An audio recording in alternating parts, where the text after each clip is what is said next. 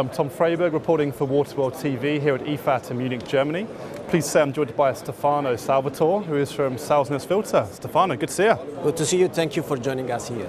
No problem. So, Stefano, I want to kick straight in with a more strategic question, and kind of where, as a company, you see the future of really the primary wastewater treatment market in Europe. I would say Europe, as you know, is more than 30 countries. Each country has a different driver, and the markets are driven by different needs. For example, we have the Netherlands driven by cellulose recovery, which is a driver for primary. UK is asset management, stressed infrastructure. France and Italy is mostly for biogas, actually. So there is a lot, there's really a patchwork of needs into the countries, all of those driven on top of it from asset management. It's most of the time is urbanization, treatment plants built close to existing cities that are now surrounding the plants. So we have they have no more footprint available. So even when you look at the map globally, Europe seems quite a relatively small continent. There's still a fragmented array of needs. But let's bring it down to the technology level. Yeah. And tell us about the filter behind us and really kind of the developments within that, if you will.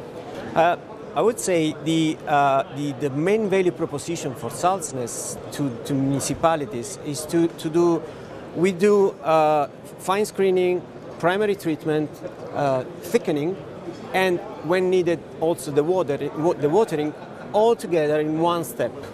And we do all this job with 90% less footprint, which is a huge value for municipalities, especially in Europe, where we don't have so much land available for expanding plants. That's our main.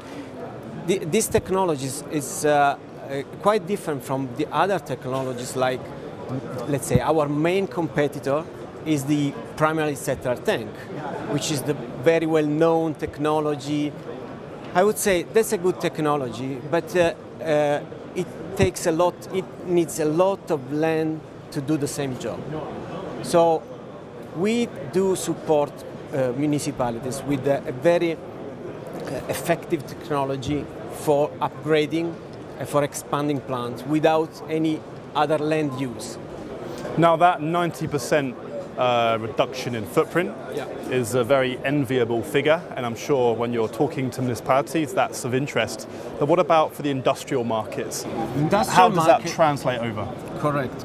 The industrial market, we have also not only the footprint and land saving, we also have other driver which we can achieve better performances, for example, in aquaculture and fish processing, which is our target number one now for industrial application, pulp and paper, and last but not the least, the marine application with the cruise ships, which is a huge market now.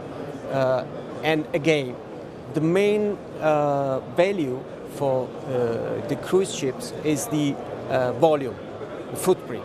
So if we do the same job in 90% less volume and footprint, then we save space for cruise ship.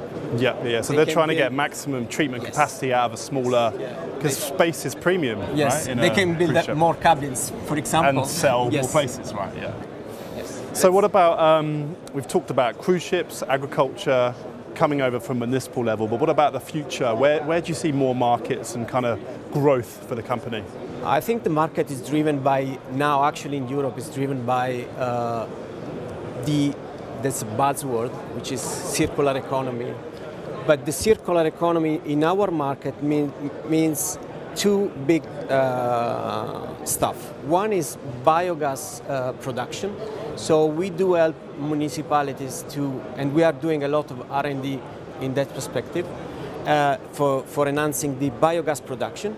And the other one is the cellulose recovery for producing byproducts. use it for the market for in the circular economy mindset. In this perspective we are in a smart plant Horizon 2020 European project. We are developing a lot of applications there, and I think that's the future for Salsnes and rotating belt filter technology.